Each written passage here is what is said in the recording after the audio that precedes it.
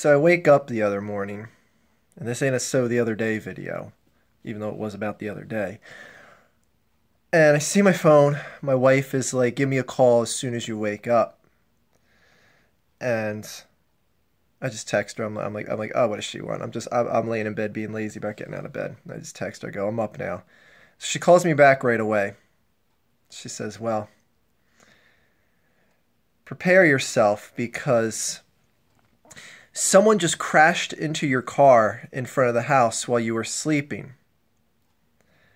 And I'm like, okay, that's interesting. Like, what happened? It's like they hit you head on from the front.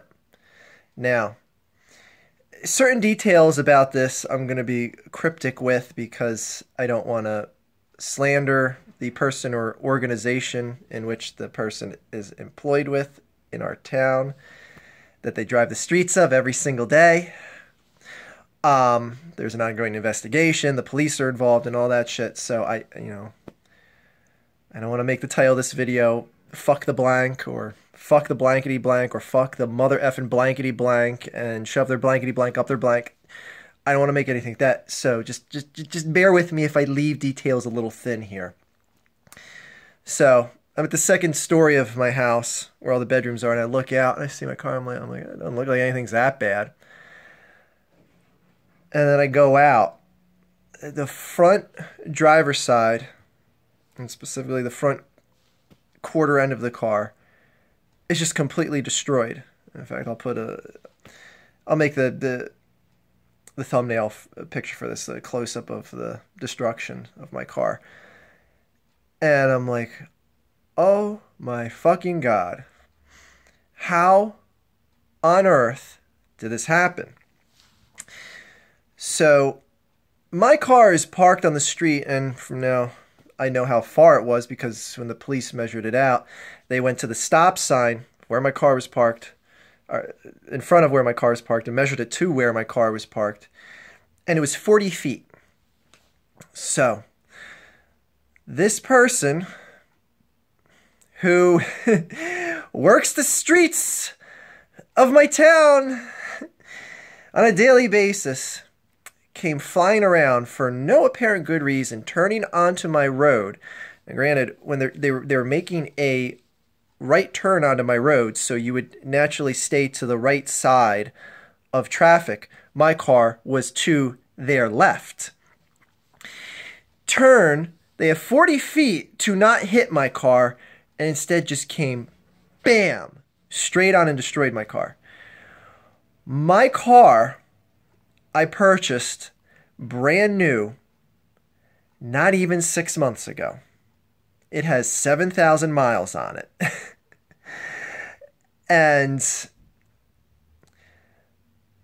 there's things like when you talk to an insurance company, they're like, do you want something like gap insurance? I'm like, no, because I don't wreck cars. I'm not going to need insurance like that.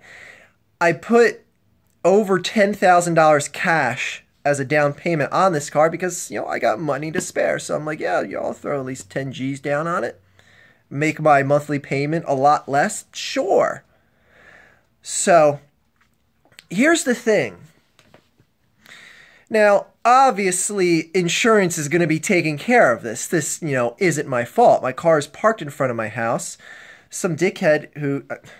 Again, I don't want to get into verbal defamation or anything like that with an ongoing investigation, so I'm not going to go there. Some guy loses control somehow of their car on a street that they've drove down many times or been through the neighborhood many times, and who should know better than to go flying around into a residential neighborhood where families have children.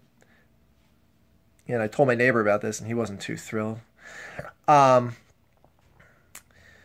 Who should know better and crashes into my brand new car. A car that's not even 6 months old.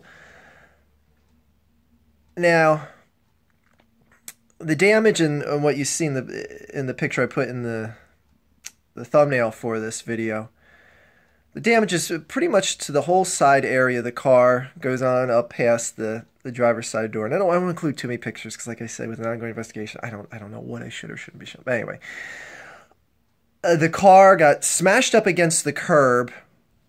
Both tires got smashed up on the other side of my car. The side that didn't get hit got shoved into the curb. I look underneath the car. The the drive rod, whatever you want to call it, where the CV boot is connected up to the front end of the car. It's a front wheel drive car. Got completely snapped. So from the impact, it snapped the drive shaft into the one front tire. One tire, if you look at the front of the car, one tire is like this. The other tire is like this. So it's like a good 35, 40 degrees off alignment from the other side. The airbags didn't deploy. I had that going for me. But now, here's where things get to I'm potentially going to get fucked over in this for doing absolutely nothing wrong. If this car gets junked out, which means the damage of the car is beyond the value of the car, I will be screwed. Because of the amount of money that I put down on the car and the amount that is left remaining to pay off for the car. When a car gets junked out, they give you blue book value of the car. Now, they will raise that a bit if you did, put money down the car, but you will not get all of that money back. So, hypothetically, Monday morning, the guy's coming out from my insurance company to assess the exact damage amount or anything, and everything. Because they said, were you able to drive it to somewhere it gave me an address of where to go, bring it here. And I'm like, no, it's undrivable. The drive shaft is snapped. And on top of that, the tires are pointing in two different directions in the front of the car. This son of a bitch ain't moving from the front of my house. So they're coming in Monday morning. I'm also getting the police report Monday morning. If this car is junked out and the damage is beyond the cost of the car and they have to give me blue book value plus a little bit based on the cash I paid out, I will lose thousands of dollars because I will want another new car, and preferably I would want that same car. I feel I'm at least entitled to have the same car after something happened that wasn't my fault. And I understand accidents happen, and I'm not crying like this is the worst thing in the world that happened. I'm safe. My wife's safe. New dog is safe. In fact, he's sleeping on the windowsill right here next to me. If this car gets junked out, I'm going to get blue book value, which is, a little bit above what the remaining loan amount is at this point because your car devalues the second you take it out of the lot. And it's got over 7,000 miles on it as of right now. So I could stand to lose if I hypothetically, this car gets junked out. I then say, okay, well, I want to get the same car again. In order for me to put another 10 grand down on the car, get the same new car, I would be out around $4,500. $4,500 for someone who has an occupation traveling the streets of the city in which I live in and flagrantly drove into my neighborhood and crashed into my car head on. I could be out $4,500 for doing nothing wrong. Now, it's just money and it's not the end of the world if I were to lose this. But still, it's the principle of, why should I lose a dime, let alone $4,500? Like a literal dime, 10 cents. Why should I lose even that? And again, with an ongoing investigation, stuff like that, and court not being ruled out, like I'm not the type of person that wants to sue someone. Because honestly, people may say like, oh, you're dumb for saying this, but I don't want that guy to lose his job because he was on his job doing this. And I figured if I did escalate things to court, that, it may put the onus on the certain company that employs this guy to end up losing his job. And I don't want to do that. In fact, that's why I'm being cryptic about this. I don't even want to mention what institution, shall we say, this guy works for. And so, like, there's a number of things. Like, honestly, I don't think the damage is going to be beyond the value of the car, but it puts things into perspective that if it was, I'd be screwed. I'd be out of money. So, what I'm doing is I'm gonna set up a GoFundMe here because I want a new car. I'm just kidding. No, no. The funny thing is like if a lot of YouTubers were in this circumstance, they would set up a GoFundMe, and frankly, I wouldn't blame someone if they did set up a GoFundMe for something like this. And don't anyone start one on my behalf or anything like that. I'm fine. I'm one of the fortunate people that have money to spare in this world. Again, I'm not trying to brag about it, but I'm just saying, like, this is why it's not that big of a deal. But I want to share this experience with you guys because this is something that could happen to anyone. And, you think, like, if you have something like a new car and it gets smashed up by something that's beyond your control, you figure, everything is just going to be fine. Where, this circumstance proves that that's, anything but the case.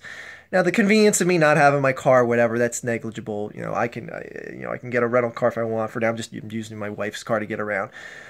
But if I wanted to get a comparable car to mine from the rental agency, I'd have to spend money out of pocket because my insurance company only gives me X amount of dollars per day to put on a car. Now, that's not the person that crashed into me's fault. That's, I could have got a higher caliber insurance because, at the time I'm like, okay, yeah, that much per day okay, that sounds good, whatever.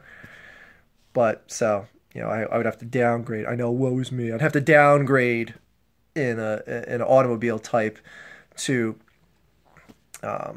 not pay out of pocket. I mean, I could get a higher car, but I'd be paying money out of pocket. But at this point, why am I paying any money out of pocket for something that wasn't my fault? Like, that's the principle I have here.